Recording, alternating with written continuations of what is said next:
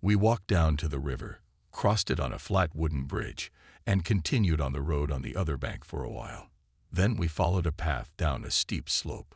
We stopped and looked back. It was drizzling rain. Only one arch remained of the iron bridge in the center of the city of Kalinin. The second was replaced by a wooden structure with many supports. Upstream is a barrier of logs to protect the bridge from floating mines. Here the Volga is still shallow and not very wide, about the same as the main near Bamberg. On either side of the banks were dugouts. There were gaping tunnels like mine entrances, passages and steps connecting small gun platforms and anti-aircraft guns on hilltops and ledges. Here and there digging were in full swing. The noise of artillery firing resounded and echoed throughout the valley. The shots came from somewhere in the labyrinth of streets and ruins that gave the defenders of this city the opportunity to set up numerous ambushes. We kept moving. There was an extinct square, and beyond it a church with a ruined dome, from which the street went away in the direction of the enemy. It was as if everything had died out. Not even a hungry cat could be seen behind the piles of stones. Ruins towered above the piles of dislodged stones, the skeletons of houses with gaping window voids, the semblance of a roof. The devastation defied description. Everything is sprawled, smashed and turned to dust, flattened to the ground, mangled, scattered in different directions, with craters upon craters. How to describe it all? The ground is strewn with shell casings, respirators, debris lying around, communication wires and wire, corrugated iron, poles. Leaning poles and tattered wire fencing blocked the road. Somewhere around the corner, tanks froze in anticipation, ready to break out of ambush when they were needed. Somewhere else a crowd of men stretched toward a stronghold deep in the ground past the Red Cross. Somewhere else, our camouflage trail stretched forward through turned gardens. We slipped through a narrow manhole into a series of surviving rooms of the house, which were as yet unblown by the wind. The concrete ceiling sagged under the weight of debris. Part of the basement was divided by double walls. Two doors slammed shut behind us, and we were in our den. How comfortable a cellar can be. The third bed was against the wall, beneath a map of Europe, a school map covering the territory from Spain to the Ural Mountains. I've seen you before, I thought. I'm familiar with those green lowlands, the brown tones, from lighter to darker, to indicate mountains, the blue ribbons of rivers. You look strikingly similar to the school maps of the publishers Messer. Justice Perths of the city of Gotha. Long-forgotten days recall themselves. In cellars and shelters, there are corridors between the walls.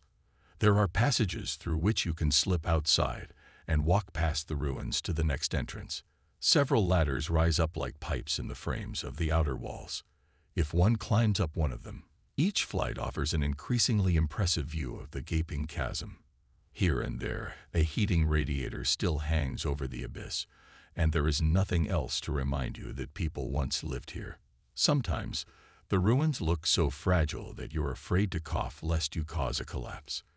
This is the kind of place we operate in. At dusk, I walked a few hundred meters to the flank to re-establish communication. I fell into a deep hole and had to climb out of it on a slippery wall. Wading back in the inky darkness of night, watered by rain, and I won't bet it wasn't easy. I fell into sinkholes, stumbled into ditches, got tangled in wires and fences. There were rickety cobblestones and squelchy mud along the way. I ran into difficult obstacles and stepped on treacherous hoops. The only time I could see the trail was when a flash illuminated everything. It was just a strip of ground between the craters, but I leaped forward. At last I found shelter again, a barely discernible light from a boarded-up window. And that was our den. It seems doubly cozy now.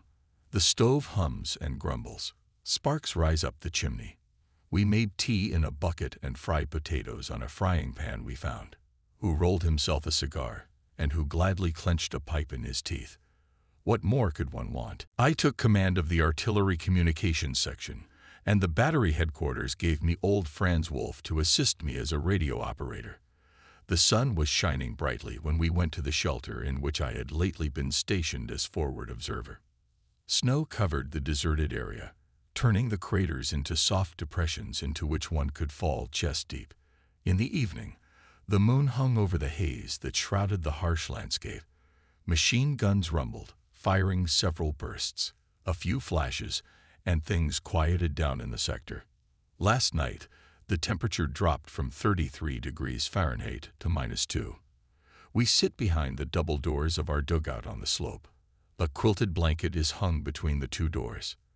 The brick stove is a man's height, and when it's heated properly, Franz is sweating on the top bunk. We only put wood in it in the morning and evening. Then the chimney is covered with tin and the brick and clay structure gives out heat hour after hour. I walked along the communication passage that runs through our position forward. It is well made. You can walk at full height, but here and there are signs warning of snipers. They take turns holding their position, waiting for their prey. Where the message passage passes into a rifle trench, you can also be calm. But companies get their allowance during the day. Sentries keep watch through trench periscopes, and machine gun firing points are camouflaged by a berm of snow that can be toppled at any time. Everyone on the front line has a new winter outfit. It is a typical German concern that there be a change of pants and jacket of protective gray or white. They have so many pockets, drawstrings, and buttons that it takes a while to get anything out. Fur boots, muffs, wool helmets, and hoods are included. Now we are protected from everything. It's approaching midday. The sentries stand at the barricade or silently gaze into the bubbling white no-man's land, into this tattered, dangerous, wire-covered, minefield-covered strip of land, the distinctive features of which were named after the tanks that had been hit. Some time ago, a group of men appeared in the trench. The man walking in front stopped at the first sentry. He was wearing a winter uniform like all the others. His face was covered by a wool cap and a steel helmet. "You probably don't know me," he said. "I'm your general." The sentry stood dashingly at attention and reported that all was in order. "Fine, my boy," the general said, and pulled a chocolate out of his pocket. He must have had a solid supply, because no one he came across in the trench left empty-handed. "General, what it takes," the soldiers said. November 5, 1942. The night was calm. Ice creaked on the road ruts. Lieutenant Mack and I were going on leave. We walked through the silent city. Goodbye, Kalinin. We glanced once more at its panorama. The last church gleaming in the moonlight, and in the gap we saw the reflections of the Volga. Then the last shacks disappeared from sight, and the countryside spread out before us. Our words, our breath, escaping from our lips, were carried away by the wind, by that eternal breath of the Russian plain. At 5 o'clock we stood on the railroad tracks near the station, marked only by a few wagons stranded during the war. A small group of infantrymen were pacing back and forth. It was very cold. Finally a trickle of smoke appeared, rising higher and higher into the sky, and soon drew closer. A service train had arrived, a couple of passenger cars, some good freight flat cars, a puffing steam locomotive. We climbed on, and the others squeezed in. There were no long conversations, no signs of relaxation. Twice shells tore close to the tracks, and one of the shrapnel hit a wagon. The people in it hardly moved. In Vyazma, we changed to a train with vacationers. In Smolensk, our journey was interrupted. Night and swirling snow, icy wind, silent, hurrying figures with bulky luggage, dim electric light, and the unpleasant odor of crowded barracks. We went into town. We visited a barber shop, a mobile bookstore, a movie theater, and a mess hall. Then there was a new recreation room with nice big tables and solid chairs. There was music. It was nice and warm. There were chrysanthemums on the tables. Something inside us gradually thawed, and it became unusually light at heart. A little happiness was sprouting timidly. We carried on a conversation. It was night again, the train again, rifles stacked at the doors, sentries at the ends of the corridor. 2 stoves in each car. You can't get warm from steam heating alone.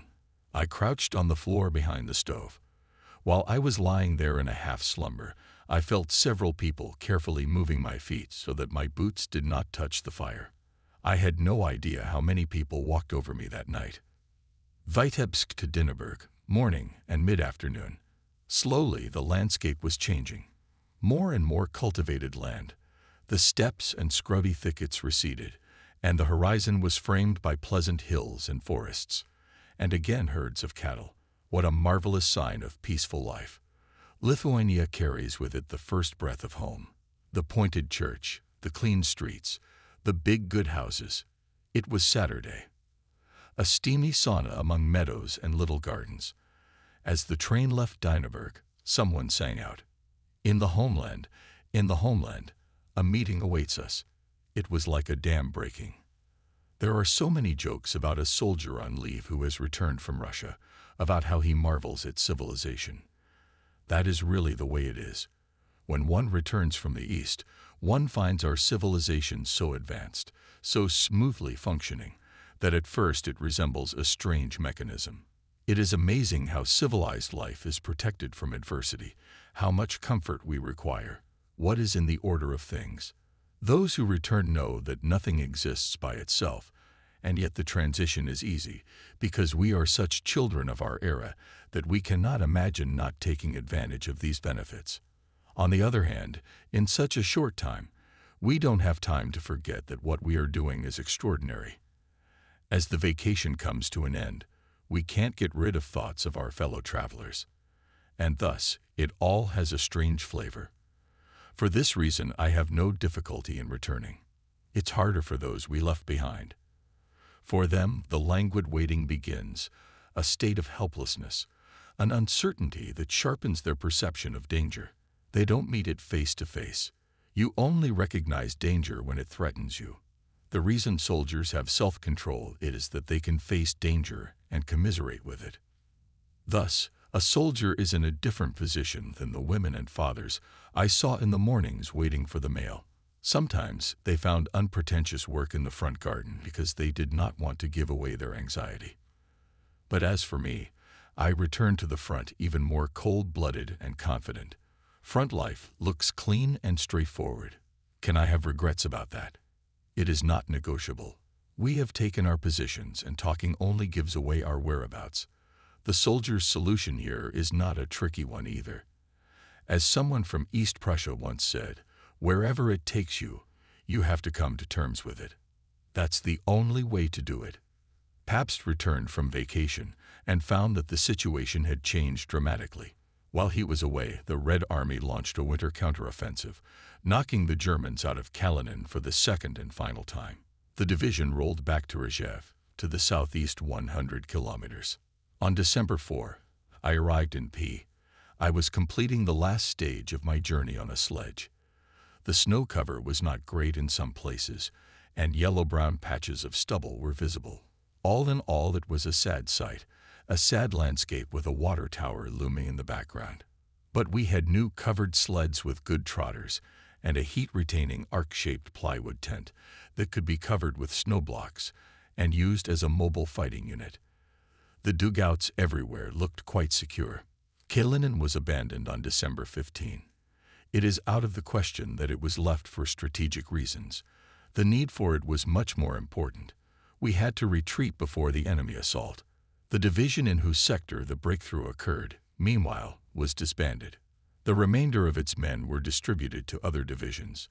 The withdrawal took place in the prescribed order, but it meant the destruction of stores of uniforms and food, surgical equipment, and other medical supplies. The wounded were taken out. The confusion during the first days of the retreat must have been total. Our unit lost its direction of travel 3 times during one night. A stalled transport was destroyed, most of the time with all its cargo. Our divisional communications center had only 25% of its cargo transport left. I found my unit again on December 25, about 75 kilometers south of Kalinin. They had taken up positions there 3 days earlier. It was necessary to hold the line of defense here. The enemy was developing the offensive with Siberian ski battalions and Cossack squadrons, so that the infantry could not, under any circumstances, withdraw from the battle. But the enemy found no decent shelter. We burned everything. And still on December 29 our sector was bombarded not only by mortars and light artillery.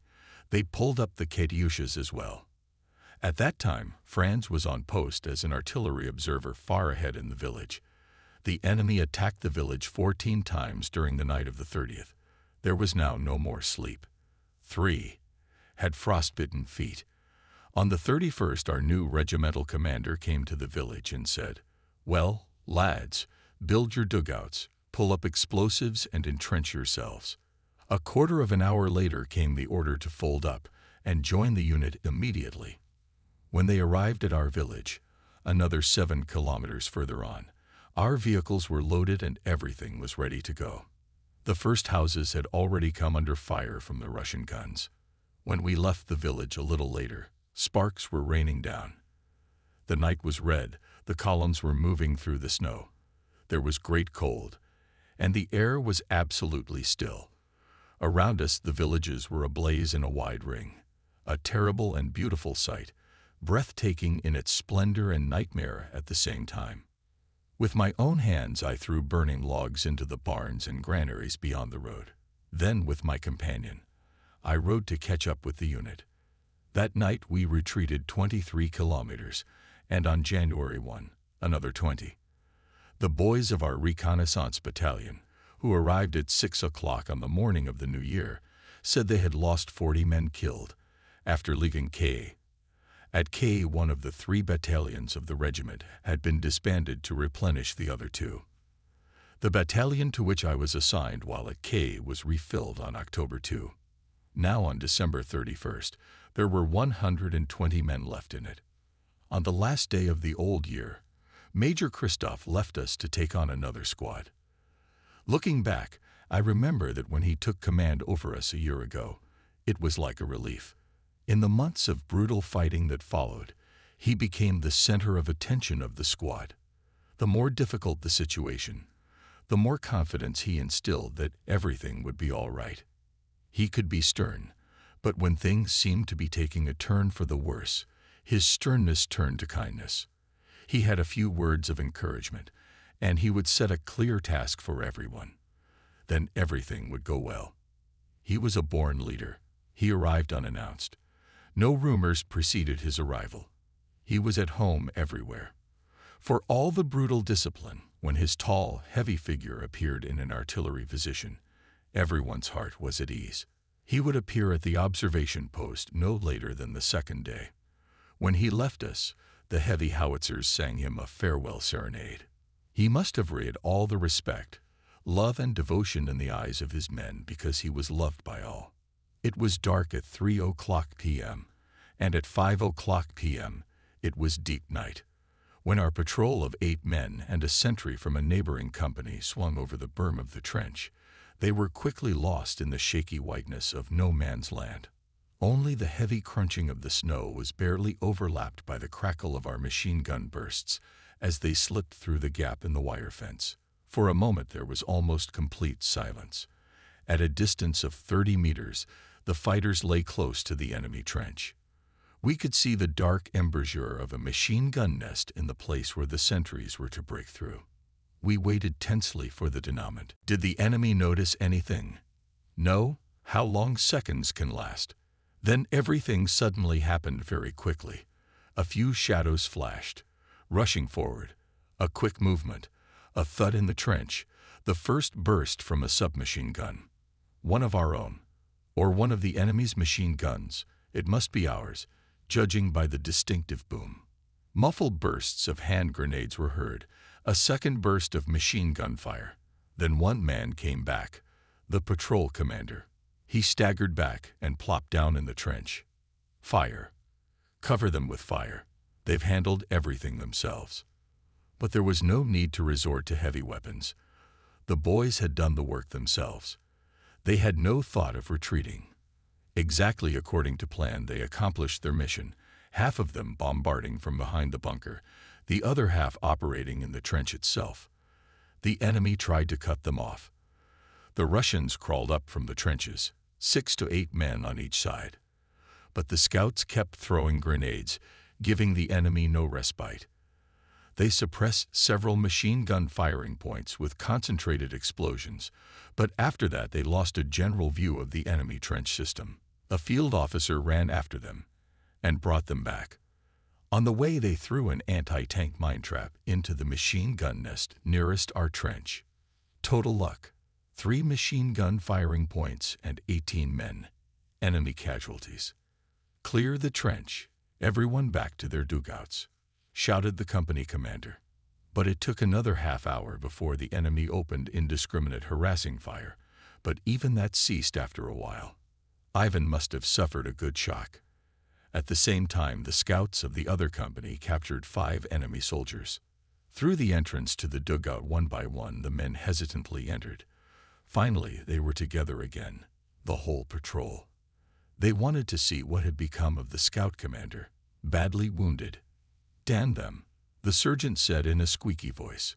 "In 4 weeks I'll be back in the ranks. Then I'll get even with them, the bastards. I now know where their trench is." January 10, 1943. Schnapps. Obligatory. Sugar. Desirable. Water. As a supplement. Based on a recipe consecrated by centuries, adding a few lemons, we brewed grog. On the guitar and accordion we performed musical pieces, which were transmitted to other dugouts through the communication line. Subsequently, the company asked our ensemble to play at a birthday party. We grabbed the instruments under the arm and walked along the moonlit trench. How quiet it suddenly became between the 2 islands of merriment. The bent figure of my companion, walking with a gliding gait along the wind-blown trench, was hidden behind the high perambulation of the wall gleaming from the white snow. Our footsteps were muffled by the loose snow, and the frost had formed thick ice on the wires and branches. Calmness in our sector leaves bitterness in the mouth. The guys at Stalingrad have a hard time. In the morning we were somewhat disturbed. Ivans took offense at the smoke billowing from our dugout. Grinkovich looked doubtfully at the ceiling, and Franz, who was just about to go for a morning walk, sprinted back, cursing. The explosion had thrown him headfirst into a garbage pit. In the course of all this, we indulged in a little banter.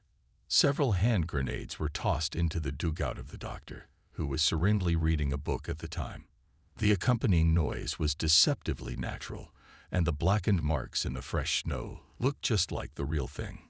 Today we talked about what was going on in ourselves, trying to listen to our feelings. We remembered many things, especially the events of last winter. Our conclusions were not very accurate. Feelings can no longer figure in the arsenal of our evaluations. We don't hesitate to do things the thought of which would never have occurred to us. If it ever happened to us, that an opportunity arose to avoid doing them, we would take it as a joke. And the spectacles that once shook us so deeply, we now regard with philosophical impartiality. Franz told me that during his vacation he once started a conversation about the retreat from Kalinin. It took place in mail company, but he was looked at with such incomprehension that, realizing the inappropriateness of such a conversation, he fell silent. He spoke to us of his grandmother, whose mother had told us of the War of 1870. Its horrors are still vivid in the memory of succeeding generations. We talked about the bloody battles of Gravelotte and Mars-la-Tour, and then the Great War and the chaos that followed, the Revolution, and the formation of new spheres of power. Once again, we have tried to understand the time in which we live, the end of a certain period of history, a masquerade of absurdity in which the world collapses. The thermometer has dropped to 45 degrees below zero. The snow glistens and swirls with beautiful crystals. Every step throws them up. They glisten in the sun and reflect the evening light. At night, the snow glistens bluishly under the light of the moon, making the landscape more stark than ever. Some time ago, I returned from the observation post to my dugout. As I skied, the snow crunched beneath my feet. Deep breaths burned my lungs and my eyelashes iced over. The creaking of the sled on the road could be heard for miles on a windless night. How nice to enter a warm shelter with a welcoming roundel of lights. Snow sprinkled like a shower from my woolen helmet as I shook it off. Grankowitz took off my outer garments. Since the day we arrived, he had taken over all the housekeeping duties, washing dishes, cleaning the room, monitoring the supplies. If anyone wanted to pour their own coffee, Grankowitz took offense. He had his quirks. Who doesn't? We have to accept each other for who we are. And if that's not possible, we say so. In this way, we have created an island of peace in the midst of war, where camaraderie is easy to establish, and one can always hear someone's laughter. I often pick up the guitar. Haining sent me Kilometerstein, a psalm book with many long-forgotten tunes. In the evening, we sing old soldier songs, both heartfelt and sentimental, ironic and funny. And when we're having a hard time, we sing, too. Last night I bent over a letter. It wasn't a real letter, just a scrap of paper that came from far away, through a huge outpouring of bitterness and grief. It affected me more than I can put into words. There are times when we are helpless, when lasts leave all our will. At such moments our heart leaps foolishly. Then we run our hand over our eyes and slam the door shut tightly, because we have to force ourselves to move in a direction we don't want to go. But really, our heart beats as it always has, and we listen to the sound behind the door, knowing full well that all the things that give meaning to our lives are there. So we are ostracized just like Don Quixote, and pain makes us who we really are. What a wide range of opinions about the future shape of the world. Differences not only vertically, between nations, but horizontally between factions as they prepare for a battle along with the battle of armies. Many of our enemies now see the need for peace after war. Staying here is a release from evil and animal passions, cowardice and filth. War requires a man to give his whole self. The guns speak unequivocally, beyond wishful thinking. It is about 44 degrees of frost. Snow flies around the ruins and accumulates in the broken houses. Nature continuously sweeps everything away. No footprints remain. Not a single human footprint. Not a single shell crater. The landscape turns urban, and the houses are mere decorations for the gun mouths sticking out between them. A narrow path winds ribbon-like along a gleaming wide street. At night I walk along it in the shimmering moonlight under pale blue arcs of flashes. Then I turn down a fork to a steep hollow slope and up again to the dugout at the far end. January 25, 1943, 6:45. All three of us awake with the start of the attack. Artillery shelling. So they are attacking after all. The question is, after what? We're trying to guess the caliber of the guns and the weight of the shells. The sound is familiar. Our movements are businesslike, and we're in a mood of cheerful tension. We sniff the air with our noses like hunters who have smelled their prey. The telephone rings, reports are hurriedly relayed, and questions are asked, indicating the degree of our tension. Attack on the company's position on the right. The enemy in the trench of the company's advanced position. Communication from the rear is broken. All lines are cut. We're switching to radio. Infantry guns respond. Soon the regiment is subjected to shelling zones 12 and 13. Above us, flying shells on cross trajectories. 7.30. Attacking chains of Russian support groups have been pinned down by barrage fire. An attack on two companies further down the right flank was repulsed, partly in hand-to-hand combat. The breakthrough was eliminated, and the tank attack on the left was smothered. Reserves were pulled up, and the line patrol returned under enemy fire, gradually weakening. The ravine behind the firing position is riddled with streaks of blackened snow, 200 meters wide. The snow looks as if it had been burned. Cobblestones and clods of earth are encountered along the way. 9:15. In the middle of the trench occupied by the enemy continues to hold a group of ours. Our snipers control the communication trench between the battalion headquarters and the company on the right. They are shooting every Russian who escapes the barrage or tries to retreat. Our forward observer there is having a field day, firing guns, utilizing all their capabilities. The enemy is stopped. His rocket launchers are firing indiscriminately on the sector. 10.10. The enemy does not stop trying to break forward. But the telephone connection has long been restored, and the regiment has every single battery in touch. It is good to hear the fire control commands. At the infantry position, they are listening to music again. Jochen Grinkowitz has just returned from a line detour. There were 6 cliffs on this side at one spot alone. Imagine, he said, I was fixing the line, spread out like a pancake, when a company messenger passed by. Hello, Jochen, having a good time. Wait a minute, I said. Where are you going? To the movies. And by golly, he went into town. Before noon the sun shone, and the trench was again in our hands. The counterattack met with little resistance. The encircled group held on the whole time. Our casualties were surprisingly low. One deserter from the Volga told us that of the 300 Russians who attacked the trench, 200 had been killed by the time he deserted. The rest had fallen under snipers' bullets and grenade explosions, and the supporting echelon had rolled back under artillery blasts. Between our own trench and the enemy's barbed wire, we could count 550 bodies of the dead. The number of captured weapons was represented by 8 heavy and light machine guns, 30 submachine guns, 5 flamethrowers, 4 anti-tank guns, and 85 rifles. This was a Russian penalty battalion of 1,400 men. They would no longer be able to field one like it against us again. At 8:30 p.m., 15 columns, each of about 13 men on sledges and with equipment, were reported to have turned into the woods toward our positions. At 8:45 p.m., 40 or 50 more men were added. The shells of the artillery of the whole regiment, howling, rushed toward the woods. The ricocheting fragments of heavy shells created an infernal noise, bursting 4 or 5 meters above the ground. Our own created a deafening, organ-like sound, rumbling rapidly through the icy air. This detachment of Russians also no longer troubled us. Singing is heard, in the sector a happy lull. The sky is delightfully blue. The tension is on the wane. Ivan no longer gets in our way. Snow flies in the air, showing up in the sun as a black-brown color with numerous white gaps.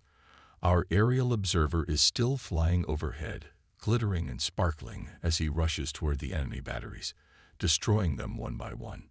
It is almost midday. 7 Russian guns have already fallen silent. The day before yesterday. That's a long time ago. The dead will soon be covered in snow if Ivan doesn't come to pick up the bodies. It's the first time he's done that in our memory. But he is taking new losses in the process. We've heard official word and commentary about our actions here. But on the other hand, we talked about Stalingrad. Von Paulus surrendered on January 31st. There is not much to talk about. We knew for a long time what was going on there. But we also knew that the Russian reserves were not inexhaustible. They would be exsanguinated with stark inevitability. We could compare the losses suffered. We count the dead, and there is no deception here. We simply count the dead we see. Our total losses for the 2 days did not reach 1/10 of the number of bodies of enemy soldiers still lying in no man's land. The conclusion is inescapable. The wind still howls, shrill and pitiful. At some bends in the trench it whips up shivering columns of snow dust. When we poke our heads out from behind the barrier, it bites us on the face. Above the steps of our dugout, the snow has piled up like barchens in the desert, more than 1.5 meters high. But the wind blows towards the enemy embrasures, blinding the eyes of the sentries. It's all for the best. The 10th Company Scouts are going on patrol tonight. Lieutenant Camp is happy. His voice on the phone sounded ringing and cheerful. Congratulations sprinkled to the 10th Company from all positions. The Scouts returned without casualties. They suddenly appeared 300 meters from the trench, blew up 5 dugouts and 6 firing machine gun points, took 2 tongues, captured 2 anti-tank guns, 2 automatic rifles and 10 rifles, including 4 automatic rifles, repulsed 2 counterattacks in hand-to-hand combat, and stopped fighting only when ammunition was running low. On the way back, they destroyed a camouflaged dugout, with 15 soldiers. The enemy lost 39 men killed. The infantry and artillery worked together coherently like clockwork. That sort of thing is encouraging. Very good, camp, very good, Colonel Zickwolf was saying. Tomorrow you can put your men on the list of those to be presented for the award. The whole regiment was in high spirits. Our ally may turn out to be a blizzard. February 7, 1943. At a speed of 45 kilometers per hour, wind sweeps the snow. Huge clouds carried under low floating clouds. The sky and the earth are drowned in a single howl. Visibility is 400 meters. The sunlight is fading fast. I was making my way into the sauna. The sentries on the bridge hid in secluded corners, where they stood silent and looked clumsy in their fur coats and straw-wrapped boots. 2 human figures appeared on the slopes descending to the Volga, gliding carelessly on skis. Apart from them, I noticed no one, except solitary figures appearing and disappearing like snow clouds. They passed by without a glance or a hello, wanting only one thing: to get to their destination as quickly as possible. When I returned, the entrance to the dugout was again covered with snow. I slid down the drift. A snow mat had formed between the 2 doors. Snow piled up in every crevice, in the folds of my clothes, and by my collar as I lifted the canopy at the entrance to slip down. It was a lovely day again. The wind had turned east, and the temperature had dropped to 22 degrees frost. Returning from my observation post, I read until the light became too dim. Then I cast a glance to the side and saw Grinkowitz standing in front of the stove. His face was illuminated by the fire, and the air smelled of smoke and bread browned on the fire. Franz was sitting on his bunk with his legs dangling. The outlines of objects became hazy. The colors faded. We did not speak. Only the noise of our movements could be heard in a room lit by the fire of a burning stove and with a gradually darkening window. Twilight. So strange, feeling unreal, is this time between the day gone and the day to come. When Grinkowitz lit the candle in the corner by the stove, it was already evening. From the shelf peeked out our pleasing dishes: white cups, gold-rimmed saucers, small plates with floral designs. How unsightly they all looked when we fished them out of the ruins. And now how everything sparkled: the wall by the stove, the cheerful colors of the blankets on the bunks making them cozy, the white papered ceiling lit with dark red light. I thought of all this as Grinkowitz, placing a candle on the table, arranged the dishes, carefully placed the butter and meat on a plate, and carefully cut the bread into slices. Then even Franz made an effort and came out of his reverie, plunged into reality. He muttered, "Is this all the meat there is?" "Yes," said Grinko, "and that is quite enough." There was no more to cook.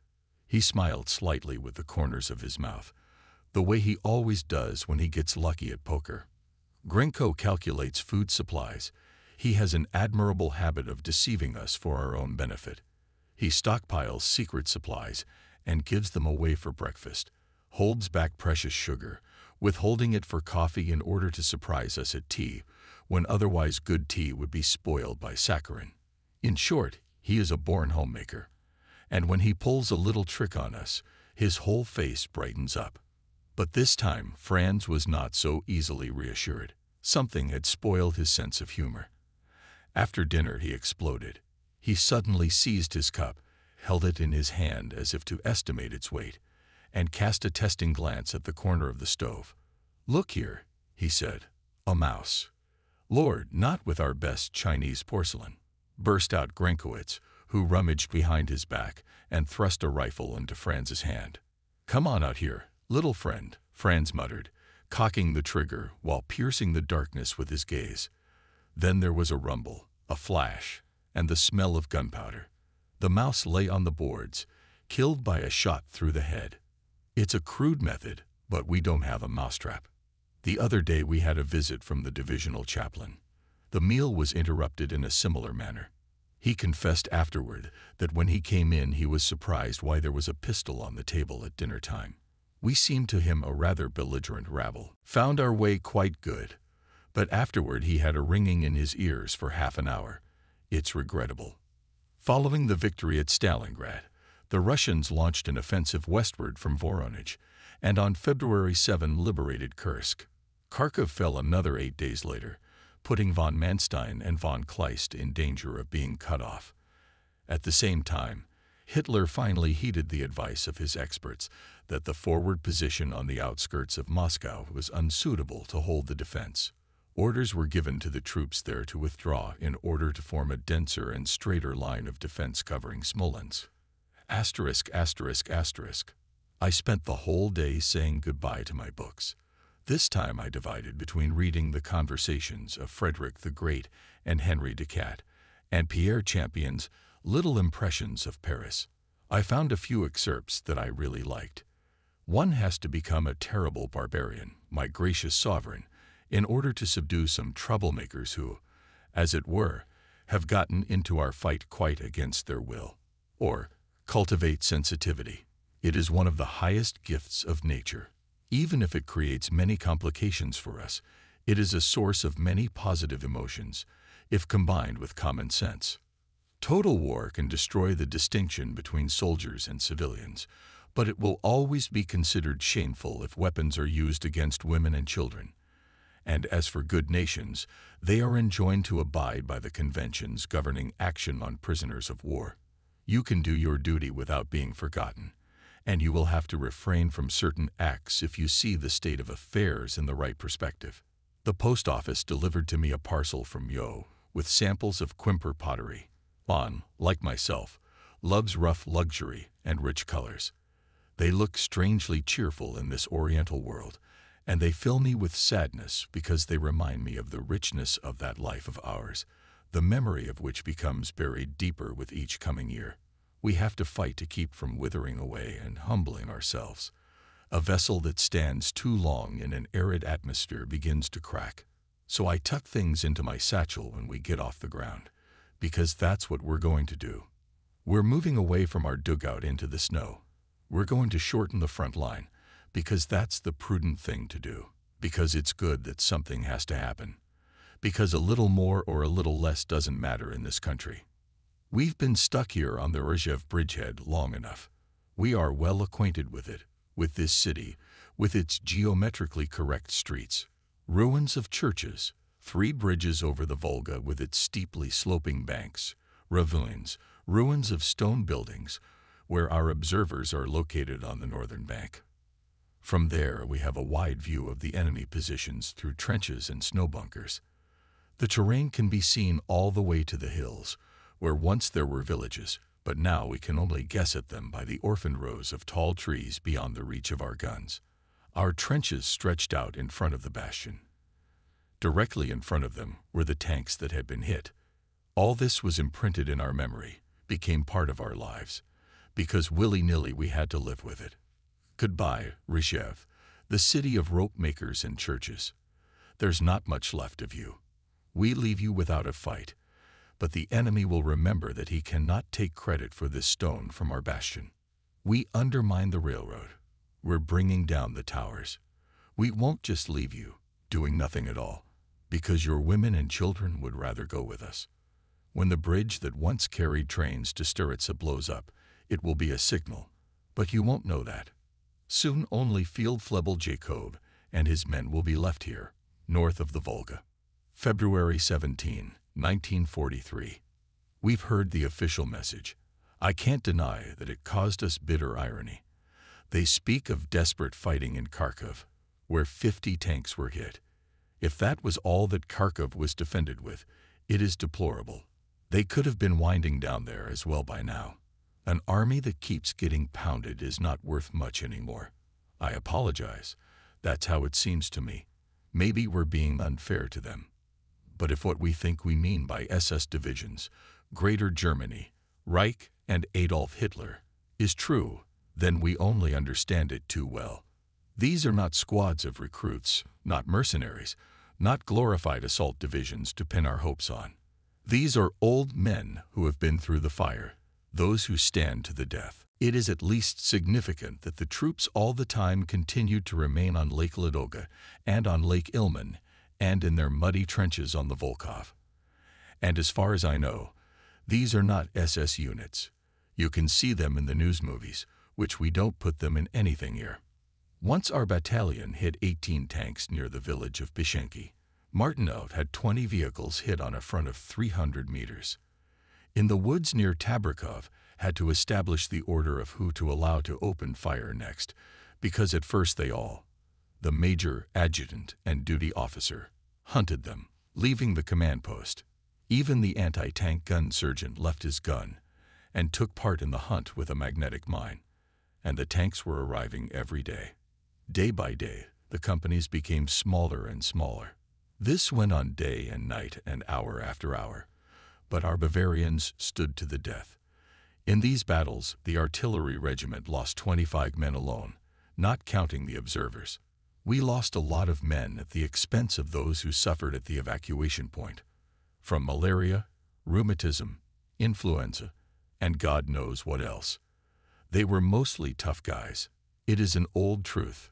Strength is not the main thing. It's the skinny ones who are used to physical labor that last longer. Franz and I are in good health. Franz found himself a doll. It happens. She has a round oriental face, strong legs, and a nice blue dress. We named her Babette. She sits on top of my guitar, and Franz swears that he will sleep with her tonight. Bye-bye, baby.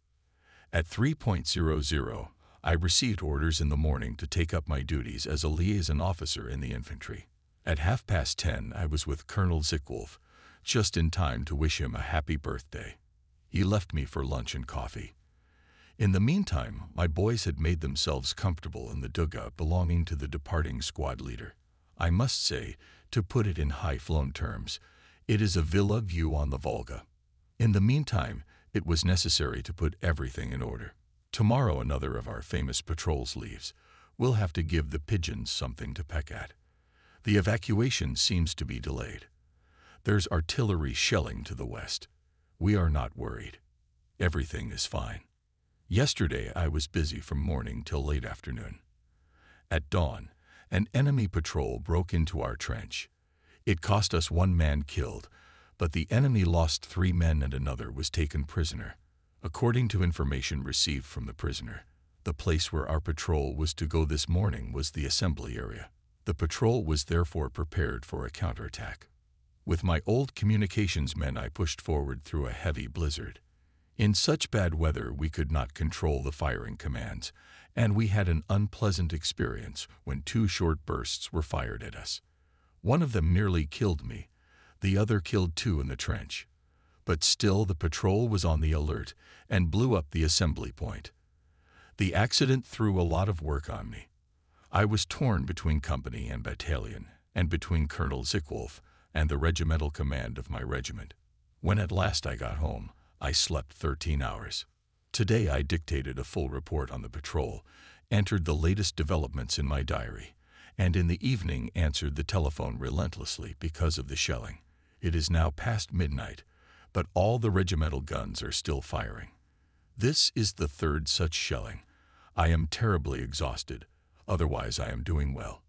When daylight began to break, the storm was still howling, and Ivan was sitting in the trench again. It was in the positions of the 9th Company, where 7 Russians out of 25 had broken through. There had been a short, brutal fight, hand-to-hand combat. There was no time to fire. There was only enough time to take a short swing of the rifle and put the butt of the rifle to the nearest skull. In 25 minutes, the trench was free again. The enemy had lost 3 killed. 1 surrendered as a prisoner. The prisoner reported that 100 men remain in reserve at the enemy's positions, which we call Hearth of Terror and Dugout Posadas. They arrived last night. We are preparing a counterattack. This afternoon we rushed into the attack with the wind blowing in our faces. It blew with such force that we could hardly keep on the narrow icy paths. Clouds of snow dust were blowing over the barriers. The wire, tanks, craters, and ruins of the park disappeared in the white blizzard. The enemy positions 40 meters from our trench looked like an island in the blizzard. The artillerymen estimated the distance, but even the shells of the heaviest guns disappeared without a trace under the shroud of snow. We heard only the rumble of bursts from shells that had fallen somewhere. As a result of all this, we had to give up shelling dugout posted. The infantry must do without adequate artillery preparation. At 8.30, the heavy guns will fire on the area for only 1 minute. The rest is at the discretion of the personnel of the 9th. As always, the last, most important stage always goes to the infantry, and no one can help them when they take over. 8.00. They're getting ready. They load their machine guns, secure their equipment, grab bags of grenades and build steps in the trench out of empty ammunition boxes. All the while the observers with heavy artillery creep 30 meters to the rear, behind the ruins of the house, and their artillery has moved its fire back 25 meters behind the trench line. 3 sergeants and 16 soldiers nestled against the bumper, ready to jump. 8.25. 8.29. Another minute. 30 seconds. The hands of the calibrated clock moving toward 0. Heavy and light howitzers, infantry guns, mortars. The fire is coming close to the trench. Black smoke wall bursts upwards, and the infantry burst under the last bursts of their own guns. That sudden wild rush, like a cat leaping through treacherous snow, a second of deadly, breathless suspense, in which the eyes of all are fixed on the thin line of the chain of soldiers moving swiftly, in great leaps, across no man's land. With the last shell they are, already in the trench of the enemy. Like a thunderstorm, the patrol rushed at them, splitting and scattering to either side of the trench. The first dugouts explode, machine gun firing points explode, ugly mushroom-shaped puffs of black smoke rise up, grenades complete the destruction of the enemy's manpower, and smaller, weaker explosions wave forward. Over squelching mud and through falling brown figures, the scout squad makes its way. 1 shell flies into the dugout without bursting. Enemy soldiers jump out and fall one on top of the other under machine gun fire. A grenade completes the rest. The men's faces are blackened. Some are scratched. Heavy artillery pulls up to the edge of the woods. It covers the supply trench, but can't stop the reinforcement forces from infiltrating. The enemy gathers forces for a counterattack. 3 of them are repulsed. Then the reconnaissance unit withdraws from the battle. The fire of heavy artillery is again transferred to the trench. The last to get in is Field Flevin Jacob. They're all back, blackened with caked mud, exhausted. A red trail stretches up from the trench to the medical station. But there, on the enemy side, on a front of 200 meters, blown up 10 dugouts and 20 firing machine gun points, destroyed 11 heavy machine guns and 1 45mm anti-tank gun. 70 to 90 bodies of dead lay in the trench. The scouts penetrated right into the heart of the gathering. Asterisk, asterisk, asterisk. It was so warm today that we stretched out in the sun like cats, squinting happily at its rays. I got up on skis and crossed the Volga, falling twice on a steep slope. I came back so ruddy and energized by the sun that life played in my blood again. The snow on the south slope had already melted. Water flowed in streams over the rows of steps leading to the dugouts. The one we live in now is a work of art. It is a large rectangle with partitioned-off sleeping quarters. The lower half of the walls are lined with smooth boards. The upper half is covered with light wooden tiles. The ceiling is covered with white paper. The transoms above are paneled with smooth-edged boards. There is a sitting place in the corner, a shelf, a round table, all very comfortable. Since yesterday I have been at the artillery communication point and have been performing the duties of an artillery scout with the rearguard. There is 1 battalion left in the regiment sector. It was fairly quiet until 12 o'clock today. Then followed an intense fire on the sector of the 9th Company, the bridge over the Volga and the southern part of the city. It was led by artillery, mortars, and anti-tank guns. 200 men were advancing from Blindezhny Pozet. The duel was played out. I watched it all from the roof of a large stone building. The enemy broke into our trench. I moved the barrage another 150 meters back, so that he was almost at our positions. The enemy was driven back, leaving from 25 to 30 men killed and 1 captured. 14.30. In Zone 18, Ivan is in the trenches. He can no longer be thrown back. We are surrounded. We are left with 4 light and 1 100mm gun from the entire battery sector of the division. Observation posts are scattered far apart. The points that most trouble us are on the flanks and in the center, in Zone 15, dugout posadas. The enemy is trying again and again to attack here, but in small forces. The telephone is not silent all the time. I carry it with me between the dugout and the observation post, up the impossibly wide ladder that stands outside, set against the wall of the house, and then across the boards between a number of chimneys to a point at the end of the north wall. There I stand on a second, narrower ladder and look over the parapet. 17.30. 2 light batteries move out. The other 2 remain behind the first new rearguard position and open fire, firing another 1,000 rounds before 21.00. The rearguard companies withdraw from the battle with the enemy. The last lines of telephone communication are being rolled up. For a short time, we switch to radio communication. On the left flank, the enemy exploits his breakthrough, but the withdrawal from the battle is carried out as planned. Villa View on the Volga is blown up. Captain Gross and Lieutenant Schubert are still standing alone on the road. We pack up and pull back as well. Under a bridge on the road leading from the front, a small group from battalion headquarters stands waiting for the last companies to leave the trenches. In the sky in the northern part of the city, the Katyushas are firing their rockets. This area is already a no-man's land, a strange atmosphere of excitement and danger, with only the vague silhouettes of fighting men prowling like wolves in search of prey. We cross the Volga for the last time on the bridge. At regimental headquarters, the officers, pale and tense, huddle around Colonel Zickwolf. Will everything be just right? A hissing carbide lamp casts a cold light, dimly illuminating the bare dugout. My task was accomplished. When I stepped outside, the small group was ready to march, and we marched away. Feder's horse moved. The wagon rolled. We turned our backs to the Volga. Black pits gaped on the road. The forward posts stood at the very minefields. Flames burst from the stone building, blazing red in the window cavities, roaring furiously through the roof. The landscape had become desolate over the past few days. Our notable landmarks, houses and water towers, no longer existed. Explosives were ready to be planted under the remaining objects. Soon, we were on an open road. Ahead of us, we could still see the rearguard batteries firing. Then they were left behind, guns and gun fronts at the ready, the shadows of men and horses with their heads down. The road was flanked by a barrier of ice. We stumbled and slid, walking through round, muddy, frozen puddles in which the ice cracked and water spurted out, while Fyodor strained with all his might at his reins.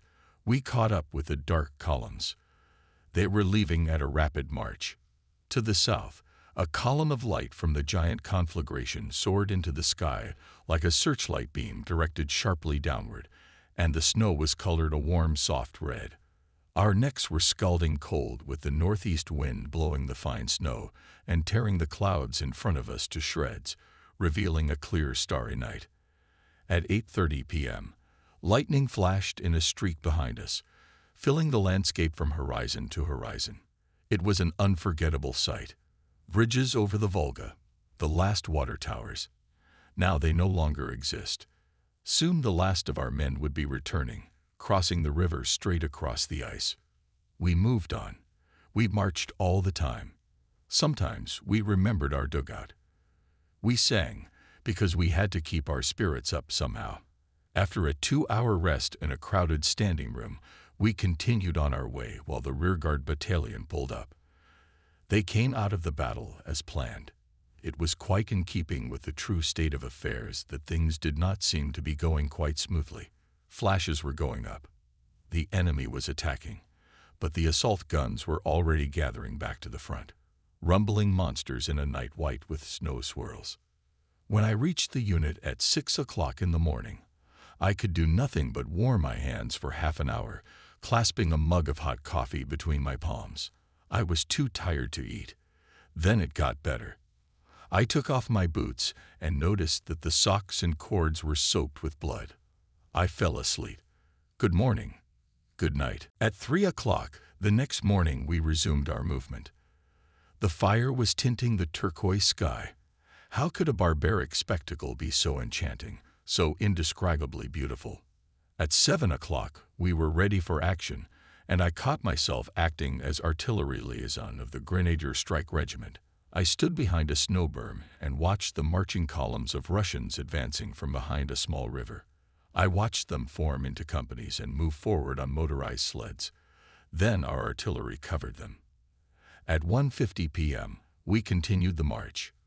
From the window, a woman who had stayed behind for some reason of her own showed her child the German soldiers for the last time. There was despair in her eyes. We marched on. Night came on. We rested for 2 hours in crowded houses, then continued the march. The wind blew with snow. Flashes tore through the sky. When the column stopped, we tried to find shelter from the wind. The riders lay in front of their horses, prostrate with their faces to the ground, with their hands around their rifles, furry and shapeless in their tulipes, looking like bears or Tibetans. We marched along with the battery. The gunshots made the snow take on a purple hue. Noon. We rested for 3 hours, sleeping 2 of them. Then again we continued the march. The sun was burning our faces. The snow glistened. Our lips were beginning to crack. When the sun went behind the hills on the other side of the big river, we were proceeding to Point A. It was like a parade. Men, horses, and wagons marching, stamping their step. In the evening, as we settled around the table, there were deep furrows of wrinkles on our faces, those characteristic lines from the corners of our eyes and nose. In the morning, the guns were ready for action. Since the day before yesterday, we have been in a new rearguard position. In spite of the strain, I am perfectly fine. The sun is shining brightly, and a little later I will drive on with Franz Wolf in our small radio van. We don't expect combat contact with the enemy until tomorrow. Just as I was finishing my report in a hurry, a Russian fighter plane attacked. It sent dirt onto my paper, and the trench glass knocked out by the shock wave hit me in the back. Lieutenant K was wounded. In the afternoon I went with Franz Wolf and Ian Braun as artillery liaisons for Eula Battalion. We again had our small wagon with our horse feeder as draft power. Ian was the charioteer and operator at the same time. We went over the hills under the blindingly bright rays of the sun. 6 Russian bombers were approaching with 4 of our fighters on their tails. They pressed them down. Before the furious pursuit disappeared behind the trees, 2 of the big Russian planes rolled onto their sides and crashed, leaving plumes of smoke behind them. We crossed the Dnieper, which here is no wider than the Kinzig. At N, the infantry went into position, entrenching and moving in small groups on a level strip of ground in front of a wooded strip where the enemy would appear. A blow was struck on the left flank of the regiment. The enemy force has broken through and is already holding territory. The flank is being reinforced. We put forward permanent sentries and prepare for the attack. March 8, 1943. The enemy approaches a force of 5,000 men on the left flank of the division. Our fire adjusters report on their movements.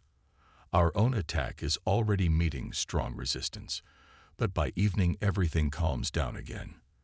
The sun sets in unusually picturesque colors, spreading a smoky golden glow, contrasting with the clear blue shadows of the winter night that moved slowly toward the east.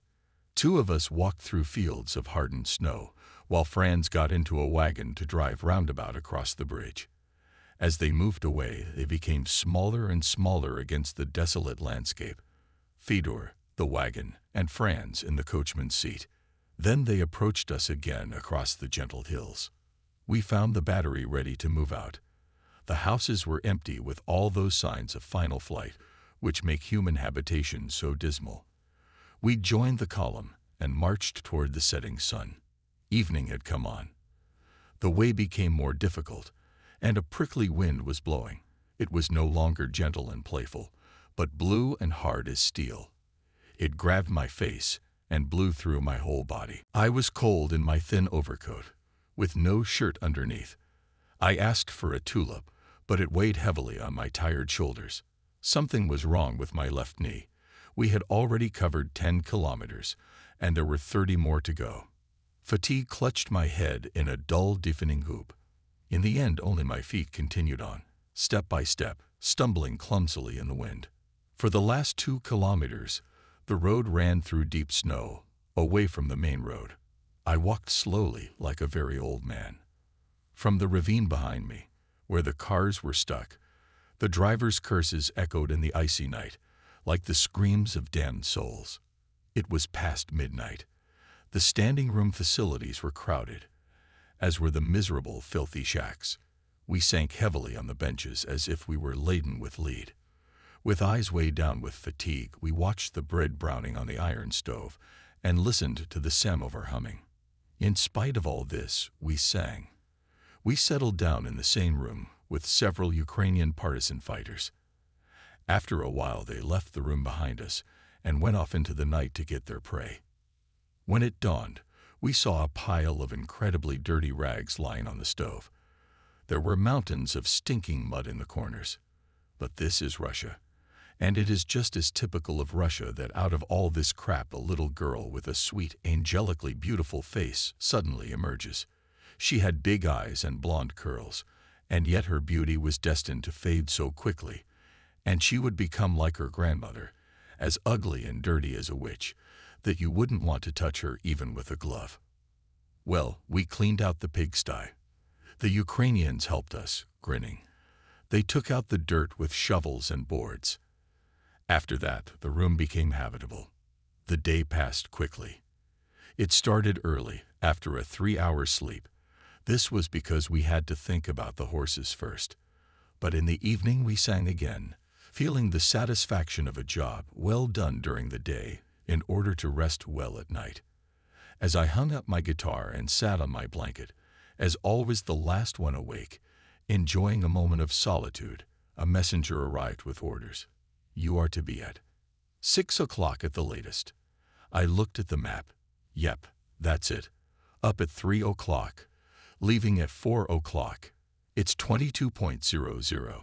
Sleep fast, comrade. Franz and John were about to say something when I pulled the blankets off them at 3.00.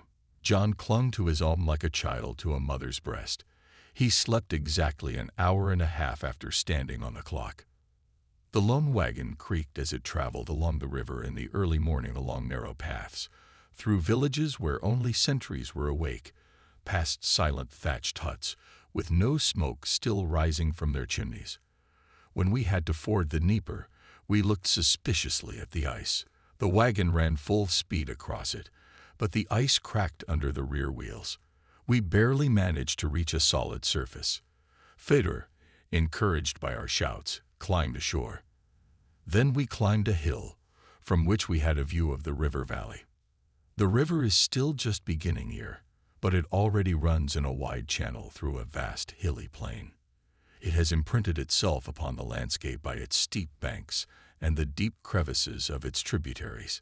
It formed a splendid wild scouring in these softly shaped hills, with their unplowed land and snowy fields covered with dark waves of forest, with pale, gloomy, bare bushes on the wide horizon. We enjoyed this view as we jolted in the wagon along the steep slope and crossed the plateau, where we ourselves could be seen from a distance. We loved looking at the villages, like eagles' nests standing on the edge of the bluffs above the river. This was a country that could defend itself even against a numerically superior enemy. We crossed another precipitous ravine, where Fedor held the wagon with his rump, dropping down on his hind legs. Then I went to report to the battalion Räuber, whose battalion is called by the name and rank of its commander, Räuber Captain. Everyone was still asleep. The enemy had not yet come close. However, signs of life were observed behind the 4 houses. This was the NP, and Lieutenant R spoke on the radio with his forward lookout at a considerable distance on the outpost. I picked up the house, set up our own radio link, and then motored between the artillery position, the NP, and my lodging. Meanwhile, the outpost made contact with the enemy. The observer repelled a couple of small attacks with the artillery battery, while confusing the enemy as to the location of the new defense line. He also counted his numbers from the long, marching columns that were approaching along various roads, and the advancing units entered the villages cautiously and cautiously. The outposts came out of the battle. The second act began with our shelling. The first village went up in flames, followed by the rest. But we didn't play this game to the point of insanity. It was enough that the enemy delayed the deployment of his troops for some time. The order to change position came early in the afternoon. We curled up and set off. We were still able to cross the open hillside safely. However, we were now walking alone and at a short distance from each other. Soon we came to another road leading in the opposite direction.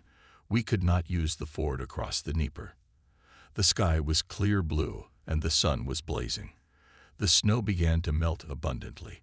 The snow became wet, and streams of melted water overflowed over the roads. We had to cross several muddy ravines. Twice the horse and wagon slipped down an incline. Feder was breathing like a steam engine. We had to give him a break several times. Radio communication with the regiment was maintained for the last time. When, after many roundabouts, we finally reached the highway, it had been dark for several hours, and our part had long since passed. I drove forward in the truck, hoping to catch up with them, but it was too late. At midnight, I decided to stop at Chi, because a night march into the unknown is a doubtful enterprise in this country. Besides, we were very tired. In spite of the wind and cold, Jan was almost falling from the charioteer's seat. His face was like a mask, distorted by the effort to stay awake. We reached the nearest prepared position.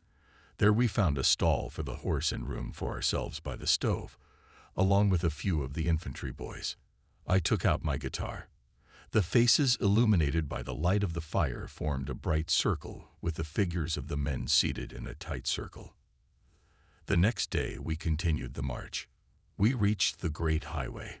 Our feet were unaccustomed to the cobblestones, and they were sore, but the wagons rolled easily. In spite of the cold and the speed at which we moved, fatigue took hold of us again like an anesthesia. Occasionally we saw searchlights ahead, or parachute flares, or bomb explosions. In the pauses between these pictures, there was only the wind of the dark plain, the clatter of hoofs, and the rumble of wheels. When the sky in the east began to turn green, we turned off the road and entered the village which was to be our new disposition. The previous morning we had traveled 20 kilometers trying to catch up with the squad. Now we had covered 70. Between us, to say the least, this was quite enough. We didn't mind if the village consisted of miserable shacks with bedbugs. We didn't care if it was crowded or not, as long as there was room to squat somewhere. I took my satchel and blankets and slowly made my way toward the red sun, toward the house where our headquarters were located. On March 14, we walked along our new frontier, a frontier that was to be held. It had been well prepared. The dugouts are nearly completed, and the terrain has been explored. It is a miserable piece of ground, not distinguished by anything remarkable. But beyond this line, the villages have been burned, and the enemy will not be very comfortable in the territory we have left behind. Our own position is good compared to the one he's got. Day after day, we have been out in the open under the dazzling rays of the sun, passing through frozen fields over which the larks are rising. We do not expect to come in contact with the enemy until 18. At 9, I put on my wool helmet, wrap a scarf around my face, and put gloves on my hands. Bedbugs fall from the ceiling right on my neck. They get on the table, brown and hungry, and the next minute they're already walking on the hands of your arms. Lieutenant O pierces them with a needle and holds them over the candle flame, curving his upper lip in disgust. The ceiling is papered with a selection of last year's illustrated newspapers, along with single issues of Russian newspapers and torn strips of wallpaper. There's the Führer's car coming at us. Stalin with his square head threatening us, smiling women and attacking soldiers on the battlefields of Earth. It's like a dim mirror in which all the apocalyptic years are captured like a ghastly rigor mortis. There to the east, the enemy attacks more fiercely. Sometimes the noise of battle comes here, and it seems as if the familiar thud of a tank gun blasting its way through the front. We sniff the air and breathe in that odor. But the enemy is making his way through our sector very slowly. Today he came into firing contact with our forward strongholds, which are holding back his advance beyond the outposts proper. They are there to divert attention away from our new frontier. It is not yet quite within range of our howitzers, but our guns can reach it, and at night an aerial adjuster goes up and directs their fire, focusing on the lights of the Russian camp, which stand out against the desert terrain. The enemy cannot avoid these lights. In such a harsh climate with no roof over their heads, all the time stepping into the unknown, constantly without dry shoes and dry clothes, without supplies of bread and with guns that do not advance because bridges are blown up and roads are broken by German columns. So we have to light fires at night, and because of excessive fatigue it does not occur to us that someone, like a malicious insect, is flying in the sky, directing the shells so that they lie on the lights. The stars fade in the upward surge of fire that fills the milky blue sky, and again the incomparable kaleidoscope of colors from the lights of the last of the remaining villages before the main firing line. The air is so still you can almost feel the terrible heat. Then, after a few hours, the lights fade and disappear into the blue of the night, giving it dark red and purple hues. On March 22, 1943, I was promoted to the rank of lieutenant, which was considered effective as of March 1.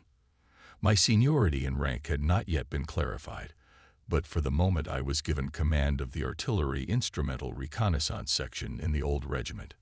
During the last few days, the enemy has been slowly infiltrating the areas we have prepared for him. On the evening of the 21st, the companies in the forward strongpoints were pulled back to the general line of defense, and we have now begun shelling. Tonight, for the first time, a small party of the enemy bypassed the outpost and rushed upon our wire fences. They lost 18 men killed, and 2 more were taken prisoner. Gradually, the front comes to life. The enemy's machine guns, mortars, and anti-tank guns are coming into action. Our own guns drown out everything. Their rumble is more powerful than anything else, and the trajectories of the shells are directed at the target like rays of the sun focused in a lens.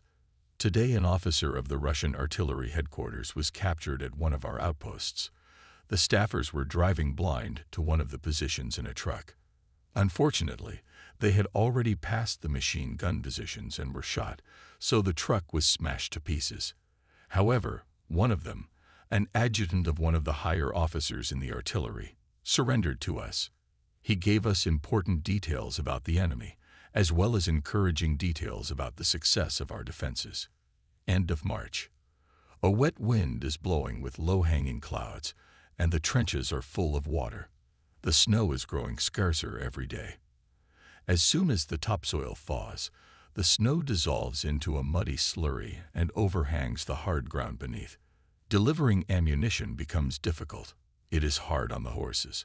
Our daily outlay is 10 times that of the enemy, who have so far managed to pull up a few light infantry guns. We're taking down our outpost today. I'm sitting here, writing it all down for the unit's war diary. Events, dates, actors. It's not exciting work. There are selections and notes accumulated over the month on the table, and a small typewriter stands in the middle waiting to be used. I don't feel like doing it today at all. A small bedbug runs across the desk in the daylight, and there is only a red spot left of it. But there are many more of them, tiny, agile, as small as fall spiders, and dark, nasty ones that we pierce, and whose bellies swell in the candle flame before bursting. Often we jump out of our chairs and tear off our tunics because, after all, another little creep is sitting on the collar post. My depression continued until I was entertained by a conversation between one of the soldiers in the next room and Wilhelm, our volunteer assistant. Wilhelm is 15 years old and joined us in Rzhev. He ran away from his mother, and now the German soldiers are raising him in their own way, rough and fatherly. They talk to him in their own language, and it's funny to listen to. Where is this going? They tell him, when was the last time you washed your face? Yesterday. Go wash your face. Go get some water. Hey you, Russian. And Wilhelm laughs and walks away. He has grown up, and his face has rounded out noticeably. He laughs and his eyes narrow, and at night he sleeps at the soldier's feet with the sleep of a 15-year-old.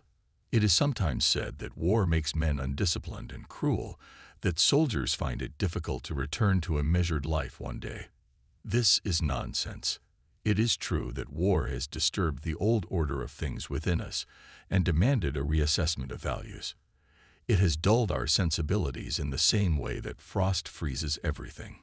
But it is equally valid to say that it has made people simpler and better, that it has purified the soul, because the war has revealed to us the values that matter when everything else collapses, such as humanity, empathy, comradeship between people. Since 3 o'clock this morning, our phone has been ringing nonstop. The enemy is attacking all along the front line. It is as if he does not realize that now he is advancing on the frontier, which will be held. There's no other way to explain his pathetic efforts. It is true that the artillery has been activated, firing intensely, and his Katyushas have also already been pulled up. But it is unlikely that he can afford a sufficiently large consumption of ammunition to carry on a prolonged bombardment. It is impossible to organize a supply system for one day alone in a devastated area with blown-up bridges, undermined railroad tracks, and with roads drowning in mud. So let it come.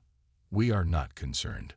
During the night, a small enemy force broke through to our position and was driven back by a counterattack 30 minutes later. All other attacks were repulsed, and as of midday, Ivan has calmed down a bit. Our observers are able to view supply roads and enemy staging areas. Aerial surveillance, which has been in place since morning, completes the rest. As long as ammunition is coming in, we have more room for action. Ivan never once had a word to say in reply. His divisions are the same ones that met us at Rzhev, and a few more. Everything said there were 5 of them, plus 2 artillery regiments. The artillerymen have brought up a respectable number of guns in the last few days, but the rifle divisions are poorly equipped with artillery. In any case, Ivan should know that he does not have enough of it for an assault, even if he is counting on the pitiful remnants of a tank brigade, which is hardly worth talking about. For us to take him seriously, he will have to pull up a lot more guns and not skimp on armored vehicles. As I was left to myself during these morning hours, I thought I would use the typewriter to talk to you. You don't have to rack your brains too much when typing, and the setting is so suitable for it this morning, when the fresh wind finally blew and the pale sun shone again. Last year's yellow stubble forms colored spots on the fields, and the first sprouts have appeared on them, the former collective farm fields. The last islands of snow in shady places don't count anymore. These are days in the year when we suddenly feel that the forces of nature are at work again, that our field too will be plowed again to bring in a new harvest. It is a manifestation of God's mercy after the past God-forgotten months. And that's why my heart is light today. On the other side, at the top of the brown hill, 2 men are walking with heavy poles. They carry them on bent backs, and the poles over their heads with the ends pointing skyward, like the poles of the local crane wells. The whole thing impresses me enough to be worthy of writing and telling you about it. I don't know if you're interested in hearing about it. About the black, deep furrow the tractor made in this poor field of stubble, about the little oasis of warmth at the bottom of the dried-up riverbed, about the lark over the field or the flowering hazel bush. I just know they have something to say to me in this countryside that is so stingy with beauty. How can you stand being here so long? One of the arrivals from the southern front asked me some time ago. But it's very simple. If you don't have abundance, you have to make do with little. And 1 flower can mean more than a whole flower bed. For 4 weeks, we've been busy building our headquarters. Today we moved in. It's not the only decent building in the area, but it looks pretty nice, perched on the southern slope of a small low-lying area. 3 rooms are connected by a corridor on the valley side. The windows face south, and between them are 2 trenches of approaches, evenly sloping down the slope, so that if you take the view from the outside, there is a certain architectural harmony in the whole. The terrain has a slight slope back towards a small river. Across the slope is a path connecting the headquarters with the dugouts on each side. The skill of the carpenters was evident in the completion of the dugouts. A woodcarver from the mountainous Rayong region crafted tables, doors, clothes racks, and a comfortable seating area in the corner. The walls were covered with burlap stapled together with cross birch laths. The ceiling was covered with sturdy gray paper, and there were niches in the walls for books. All this is done in a simple and unassuming peculiar style. The command post has a tablet table, wall maps, and telephones. The other 2 dugouts have living and sleeping quarters. They are clean, bright, and spacious. Our dugout is getting better and better. We now find it quite natural on arriving somewhere to settle in the woods or fields. In former days, we thought it only required a house. We asked for flower seeds and were going to plant vegetables as well. We had already planted young fir trees and shrubs. Soldiers don't usually have to use the harvest from the fruit trees they plant. War and agriculture are different things. But anyway, it's worth starting. It is so interesting. The air is light and fresh. Everything is drowned in sunshine as well as birdsong. The wind is like a little brother. These are the wonderful days between frost and heat, the cold nights and oppressive evenings when clouds of mosquitoes serenade us. These are the days of the year that put things into perspective. The dirt is already drying, hardening, and cracking like plaster. Soon it will crumble into sand under feet, wheels, and hooves. The first cloud of dust is already rising over the freeway. April 24, 1943. Yesterday, for the first time, the temperature was nearly 18 degrees. Lieutenant von Ruhl went to the estate that once belonged to his great-uncle. He picked some wild flowers in the park, delicate blue windflowers with clear leaves and white pistils. The sun is streaming through our windows, flooding the tablet table with light. P is making final adjustments to our topographical map, which covers 18 kilometers. He sprinkles the map with dust from his boots, so that the watercolor paint we use to smudge over erroneous marks doesn't spread. He has his own method, one of our many artisanal techniques. The front is calm. If there's any shooting, it's ours firing. We have quite a lot of work to do. Connected with air reconnaissance, our radio station yesterday was in reception from 1.00 to 3.00 and from 5.00 to 6.00. It is often controlling the fire of 3 batteries on 3 different targets at the same time. Judging from the reports of our own observers and the testimony of deserters, the results of the fire are excellent. In honor of Easter, we decorated our sleeping quarters with birch garlands. We hung some pictures and attached a couple of vases to the walls. One was a small metal mug held on 3 pencils. The other was an old tin can that I wrapped with paper. We put sprigs of hazel in them, the leaves reaching for the light. We can lie comfortably on our straw mattresses laid out on makeshift beds. We even have a piece of white linen cloth for each, plus a blue stamped bedspread and pillowcase. At night I can take off my pants and go to bed in just my shirt. It may not be easy for you to understand what that means, but I can tell you that every night I go to bed feeling grateful for it.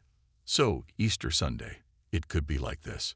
Soldiers lying in the grass in a low spot or squatting, squinting into the light and laughing at the crude jokes of the concert-goers. The sun gathers here as if caught in the hollow of huge palms. The elastic air vibrates in the sunlight. Beyond the lowland rises a grain field. You can see the tender green sprouts rising higher each day. They breathe in the moist, warm air, and the greens grow darker. In birch groves, the first young leaves that have broken through contrast with the dull gray background. It is as if a breath of life has been breathed on them. Last year's grass still lies yellow and dry as an old man's hair in many fields, but new shoots are sprouting powerfully underneath. Today, the first spring thunderstorms rolled across the land in the changing light. They seem shorter and more violent than at home, but maybe that's because we can watch them in all their glory. They fill the whole sky with their astonishing power, dominating the whole terrain, so that when they leave, their breath spreads around in all their splendor. Once huge hailstones sprinkled on the road, but then steam rose abundantly over the wet ground, and it glistened like a horse after a good gallop. Soon we will plow the land and sow grain, even here on the front line. Our life is divided into periods. When the years are gone, irretrievably, forever, all that remains is to clench one's teeth. It's naive to think that we'll be rewarded for them, because all unrealized opportunities of the past period are irrevocably lost forever. No one sows in the summer, but it may be naive to discuss this as well. I tell myself this because in this war, more than in any other before it, thoughts revolve around the meaning of what is happening. My own opinions are far from unequivocal. But here, in one of the greatest chapters of human history, the Prussian spirit must definitely be shown in its final form. At the same time, the best part of the Germans faced the inevitability without closing their eyes to it. And this inevitability they perceive as an inescapable call, which in one important respect surpasses what was demanded of the soldiers in 1914. We are experiencing a chilling experiment. We pulled up to our forward echelon. The sun was smiling, and the plucking wind clapped joyfully around us. A string of motorcycles swung across the road where the wagons were traveling and turned toward the freeway. Franz Wolf sped off, and with the engine rumbling quietly, we rolled over the roots under the last tall spruce trees. Then we turned off the motor. The wind had died down. The sun fell diagonally across the trees and flooded the camp with a wave of light. There was the smell of tar and horses. The space between the stalls was cleanly swept. Blockhouses and round tents lay peacefully arranged around the perimeter. In the middle was an open space where the mercenaries were gathered for swearing in. They looked neat in their tunics with white armbands and emblemless pilots, clean and fed. The interpreter was a young Russian. He emerged quietly from the woods, his rifle hanging loosely on his shoulder, clean tanned face, unbuttoned collar and movements like a beast, a combination of endurance and agility. He spoke well, jerking his head away from his notes and backing up his words with gestures. The mercenaries stood clothed in the open and listened with intense attention. "Is it true what I read out to you?" he asked. "True," they nodded. "It is as it is." Their faces petrified. They swore the oath without hesitation, binding themselves to serve faithfully, just as they had served when they joined us, or when they were taken prisoners, on their way back to Smolensk, or Kalinin, or Rzhev. They knew it wasn't a bad deal. All they had to do was keep an eye on them. But they said they had questions, and I said, "Spit it out." Are they now on an equal footing with the German soldiers? Some of them asked. They were thinking about the ration of schnapps. It was not difficult to read that in their faces. And I asked through the interpreter if they had ever been hungry during the whole time they had been with us. They laughed. Everyone laughed. And we were already friends. Others asked if they could be turned over to Vlasov's army, and they insisted on answering that question. They were few in number, but they were the best. They were people worth looking at. Their questions were crisp and clear, and with their calloused hands they signed fluently, and with a determination that would never have been expected of them.